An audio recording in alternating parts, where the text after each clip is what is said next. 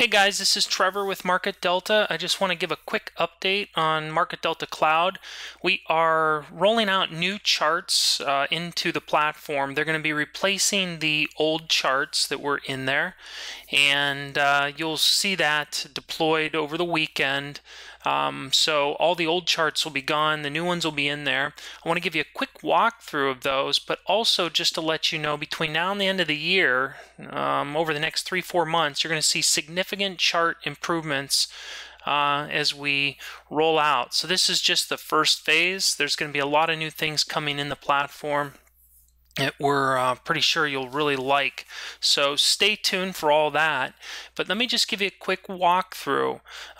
Your old charts, you'll still see their names in the platform, and the widget structure, everything operates the same with respect to that. However, any saved settings that you had in the charts, trend lines, indicators, things like that, those will be gone. However, the new ones are very easy to work with, and I just want to show you how that works. So clicking the title bar or the little ellipsis on the right will open this up, and you can click Study, and it'll open up a familiar screen with the available studies. Now, this is just an initial list. There's more to come, and if you have some you want to suggest, just click the Let Us Know button, and it'll create an email. You can just send what you're looking for if a very important one is missing for you. Otherwise, we'll be certainly working in more as time goes on. But the way it's structured is it shows any current studies you have applied to the chart. You can remove them, and you can see it took off the Bollinger Band.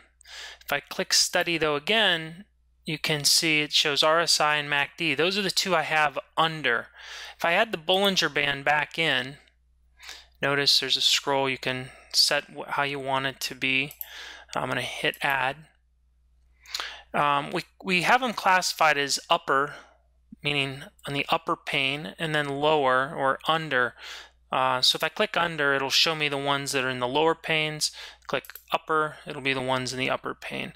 If you want to size these panes to be smaller or larger, just hit smaller or larger, and that'll scale them all accordingly together. So it's real easy to work with that way. If you want to edit one of them, I can come in here and click the pencil, change it maybe from a 14-day or 14 period to a 9. Just hit apply. It'll automatically update.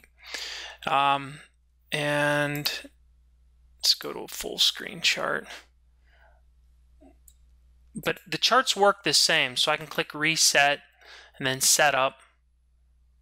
And you would just go through, select a chart. You could do a new chart or select one from the list, and then just close it, and it'll bring up, this was a saved one that I had in the system.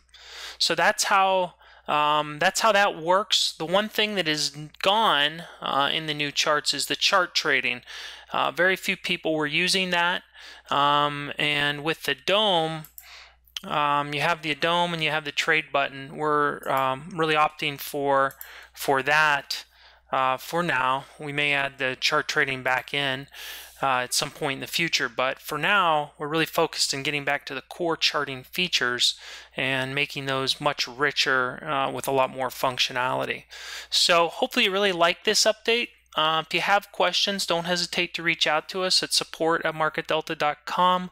Again, this is the first set of new features and things that we're rolling out between now and the end of the year.